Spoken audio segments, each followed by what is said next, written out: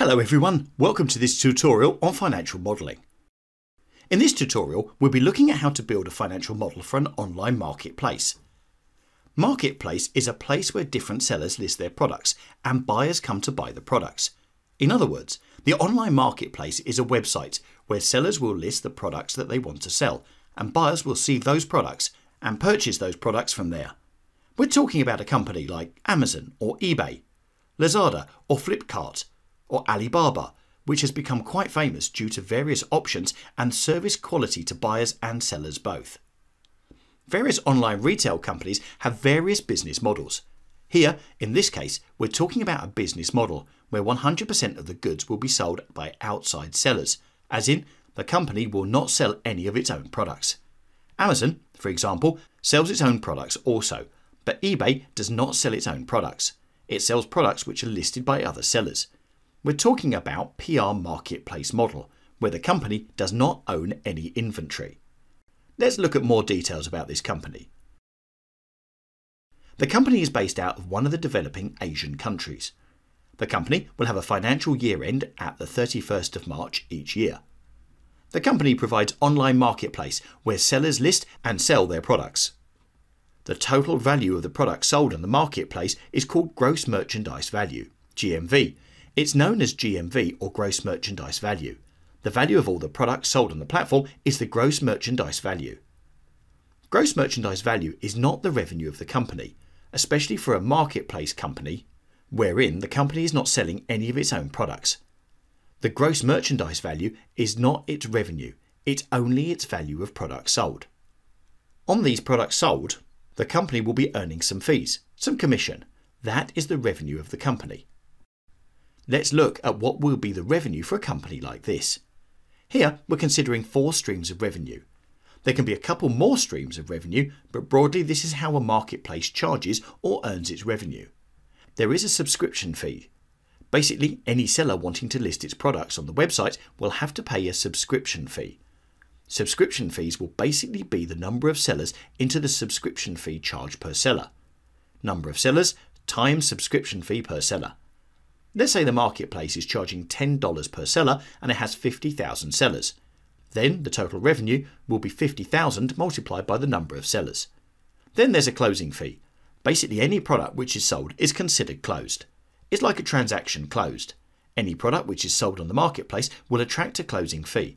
But sometimes, because the value of the product is very low, paying a closing fee for such low value products doesn't make sense or is not beneficial to the seller.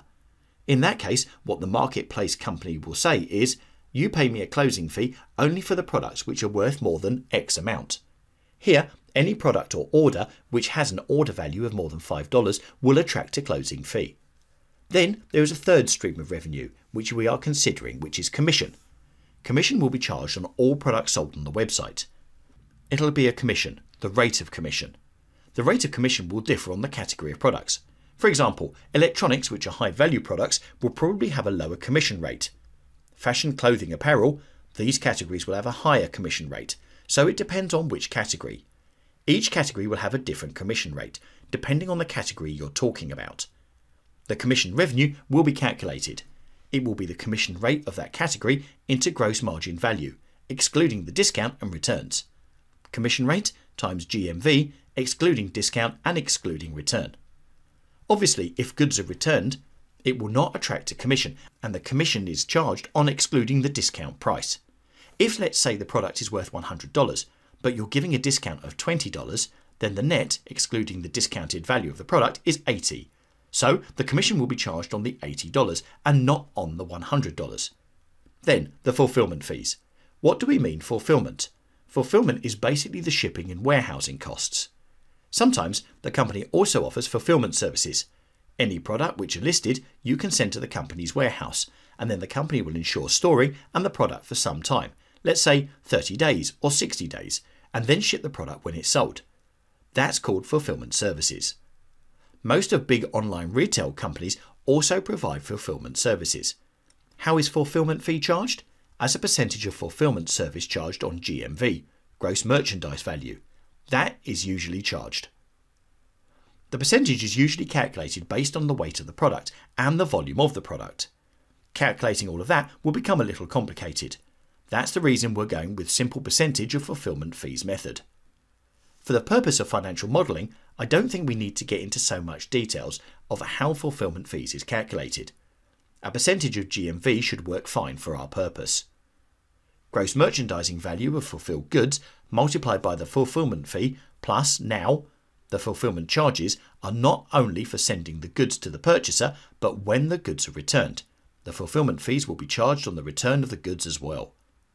It will be the fulfillment fees, gross merchandise value of fulfilled goods into fulfillment fees, plus gross merchandise value of goods returned multiplied by the fulfillment fees. GMV of fulfilled goods times fulfilled fees plus GMV of goods returned times fulfillment fees. That is the fourth stream of revenue that we're talking about. Let's see one other cost. There is a technology cost. Obviously, it's a website you have to maintain. There'll be so many people coming and listing their products. There will be so many people purchasing the product. The technology should be able to support to and fro of the product, plus the payment gateway and all other things. Technology cost is one of the most important costs.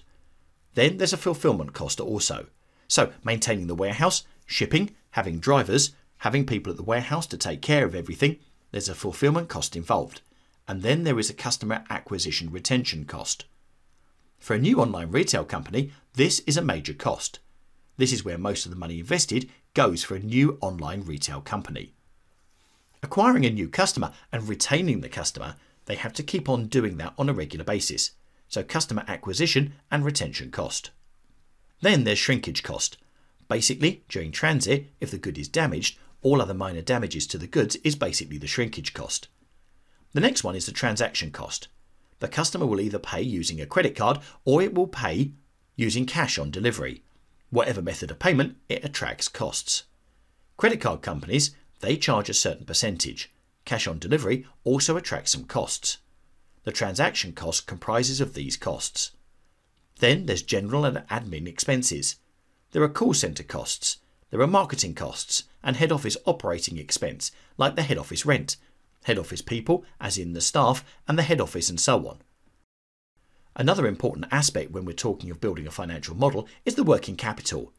What comprises of the working capital of a marketplace company? The debtors. Debtors, usually all the transactions is cash transactions, so there's hardly any debtors. We will be considering 5 to 7 days of debtors. Inventory. Since this is a PR marketplace, we're not going to consider any inventory the company does not own and does not sell its own goods, so this will be zero inventory company. Creditors. Usually it takes 10 to 15 days for the money to reach the creditor. We're considering 15 to 20 days of creditor days. Then there'll be other current assets and other current liabilities which will be calculated as a percentage of sales and expense. Another important aspect is the CapEx. The CapEx will comprise of furniture and fixtures. Furnitures and fixtures will basically be majorly of the warehouse. The expansion CapEx will be based on square feet of the warehouse. Then the transportation equipment, obviously as in when the sales increase or as in when the GMV increases. The transportation equipment requirement will also increase. Therefore, we will base it as a percentage increase in sales. Then, the software development costs. Maintaining the website. The technology cost which we're considering is the expense, is the cost with which we're expensing it each year. But there's also a software development cost or technology cost which we capitalise. Again, this will be calculated as a percentage of sales because as in when your sales increases, the traffic on the website increases. You need to upgrade your website or technology to that extent. That's why as a percentage of sales. This is broadly all the important aspects of the financial model. We'll start with building the financial model in an Excel, and then we have assumptions listed over here. We will be looking at these assumptions, putting these assumptions into Excel and building the financial model. In case you have any questions, queries or doubts, feel free to send us an email or contact us. Thank you for your patience and see you soon in the next tutorial. Have a nice day.